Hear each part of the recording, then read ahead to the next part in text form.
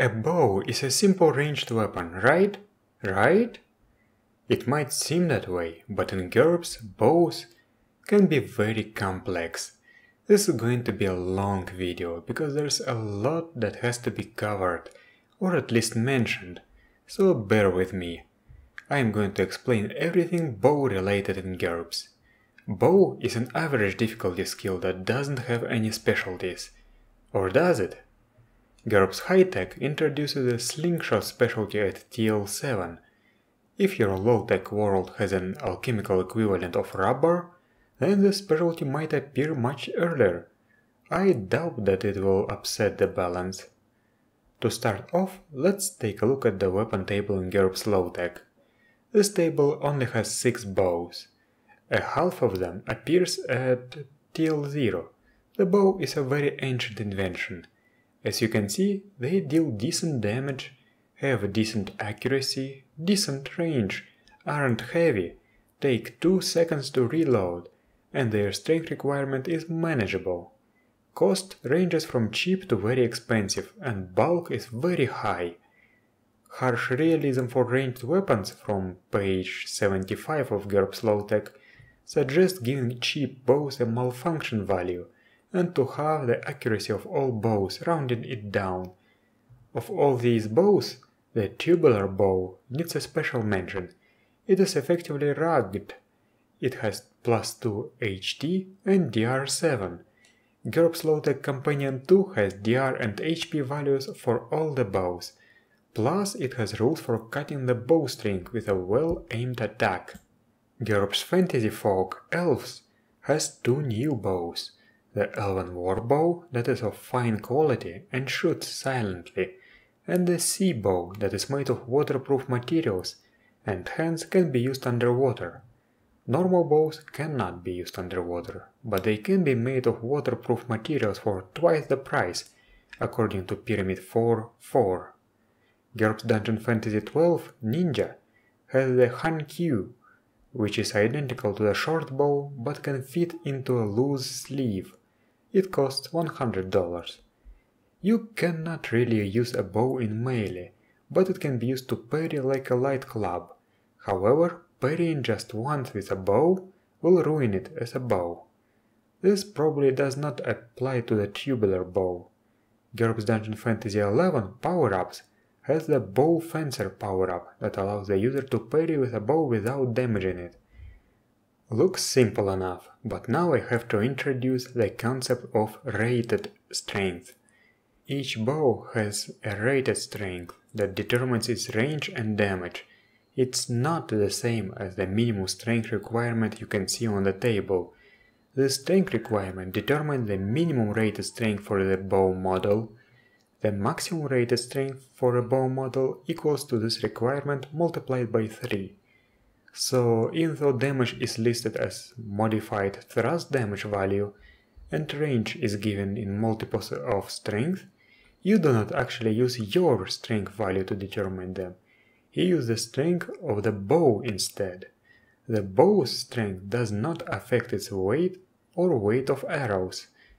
Weaker users still can shoot the stronger bow, but will suffer -1 to skill per each point of strength they lack, and lose an identical number of FP if the fight lasts long enough to tire you out.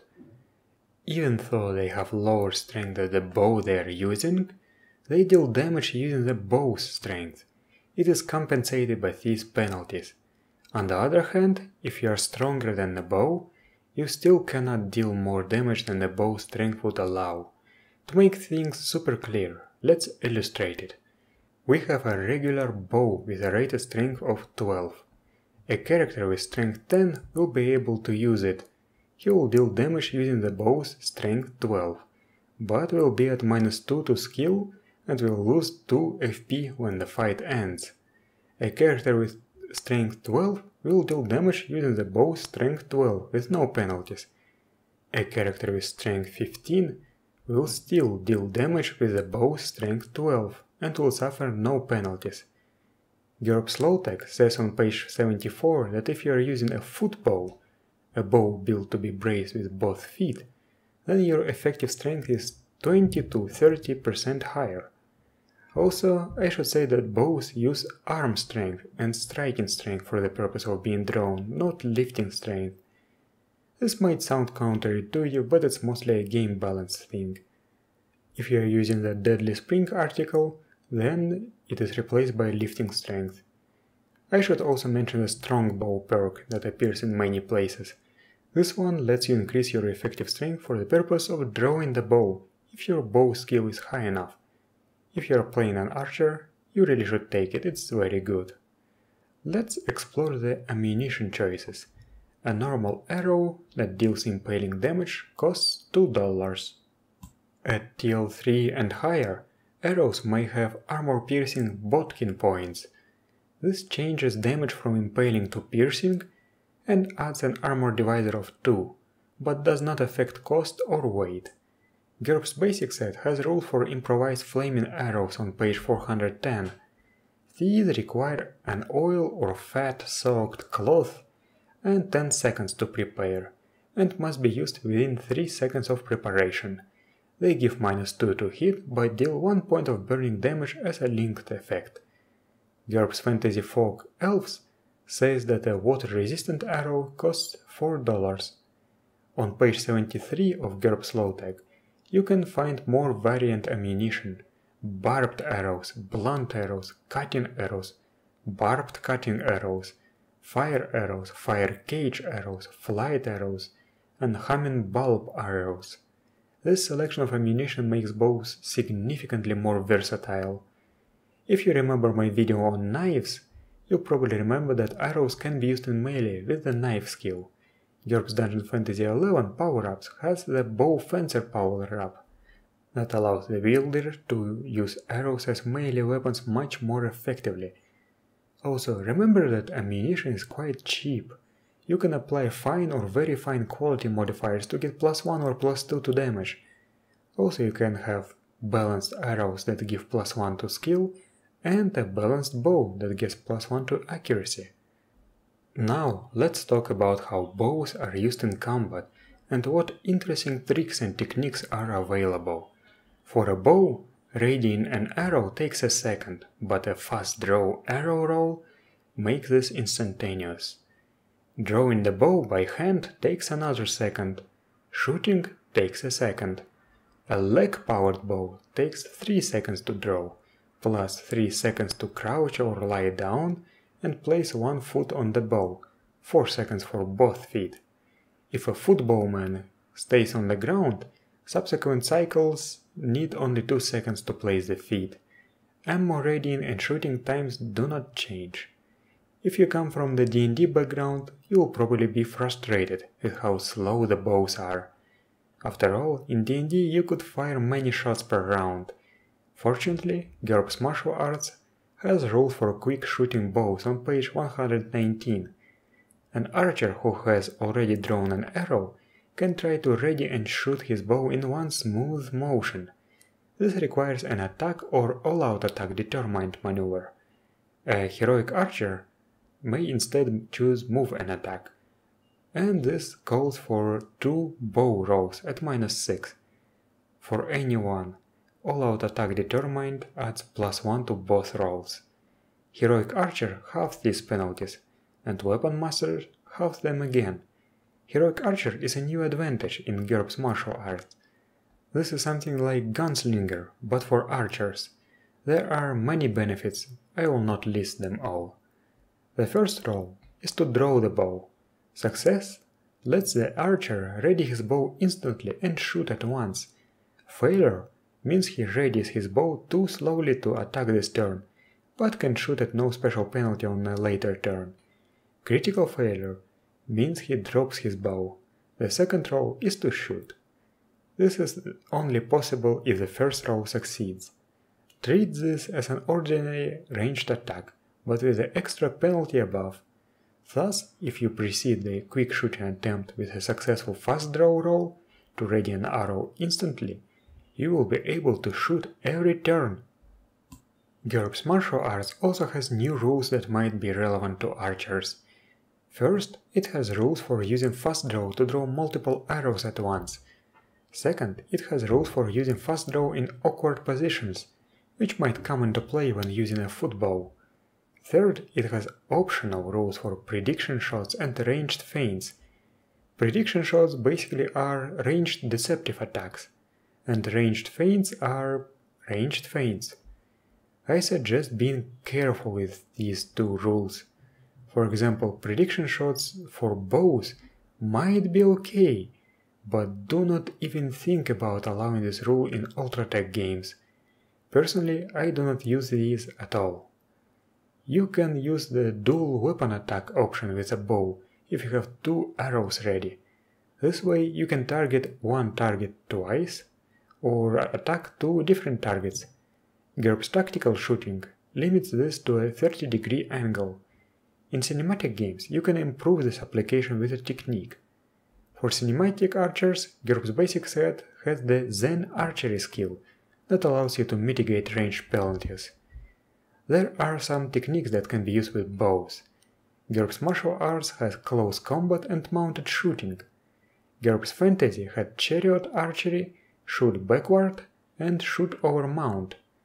Jason Levine, also known as PK, has another technique for archers on his website, Instant Shot.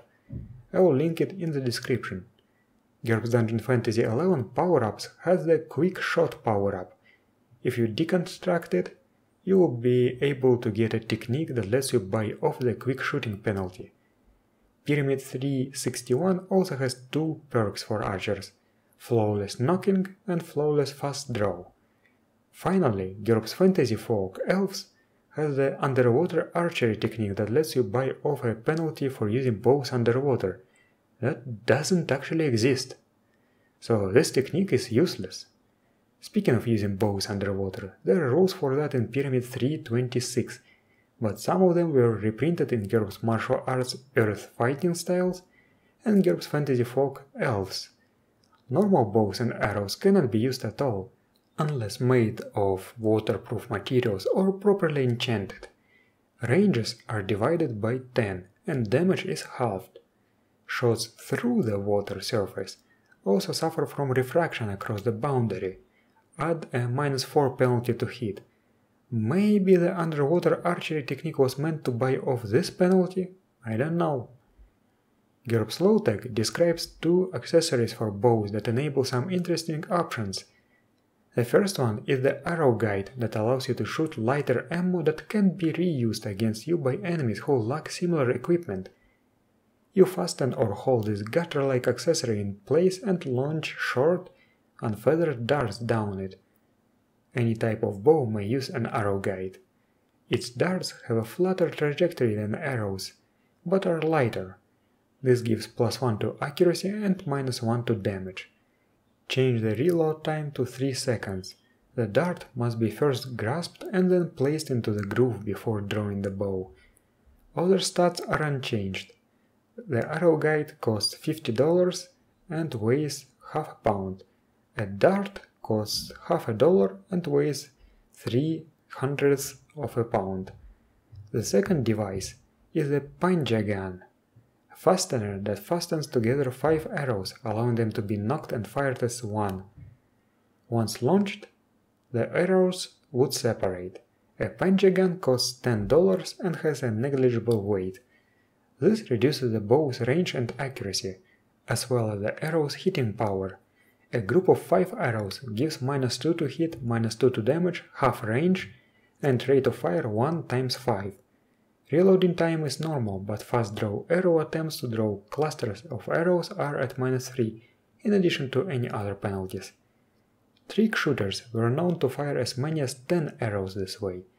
There is no evidence that this was ever done in battle, but the GM may wish to let cinematic archers try. This gives -4 to hit, -4 to damage, half range and rate of fire 1 × 10. Thus, if you are planning to use this device, you will have to familiarize yourself with the shotgun rules. You are probably waiting for me to mention the Deadly Spring, an article from Pyramid 333, so let's talk about it. This article is not for players, but for the GMs, and not just for any GM, but for a GM who is willing to dive deep into the mathematics and physics behind both to design your own. You will see very scary formulae that have absolutely incomprehensible concepts such as cube root and square root. But jokes aside, even the article suggests using a spreadsheet, so if you're planning to design both, just open up Microsoft Excel. Even though most of the physics used in this article are known to me, I have never used it. However, I really appreciate this article's existence. I can imagine a person getting inspired by all this and making a list of custom-made bows and arrows, especially if he could come up with numbers for fictional materials, such as dragon bone. That could be fun. I guess that for the sake of completionism, I have to mention that GURPS High-Tech has compound bows, and Pyramid 396 has an article about Ultratech bows. And that's finally it. As you can see, archery is not that simple in GURPS. On the other hand, this amount of detail might make playing an archer more satisfying to you. I hope this was helpful. Thank you for watching, and I'll see you next time.